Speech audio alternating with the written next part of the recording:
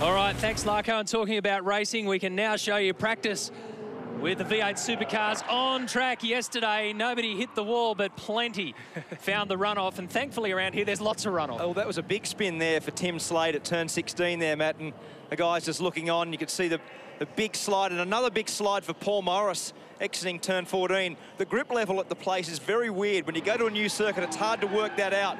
Todd Kelly off at the same spot into turn 16. It's a slow corner after that. Very easy to do. Craig Lowndes' big moment and a big spin.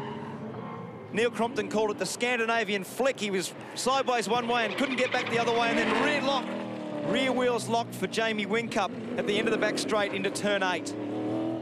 It was a really traumatic day for Rick Kelly in the Jack Daniels Racing Commodore. He fires off the road here at turn 3, flat-spotted 2 tyres in the process and had a very unbalanced car with a lot of oversteer. There were 4 parts of practice yesterday, initially for the rookies and for those in the bottom 15 of the championship from last year. And here's an engine problem for Tim Slade in that Wilson Security Racing entry, a car fettled by Stone Brothers Racing. Now check this out, flying onto 2 wheels, Alex Davison in the Irwin Tools Stone Brothers Racing car, and that car looked very, very good yesterday, and he drove it very well. He was very quick, very positive, very happy at the end of the day.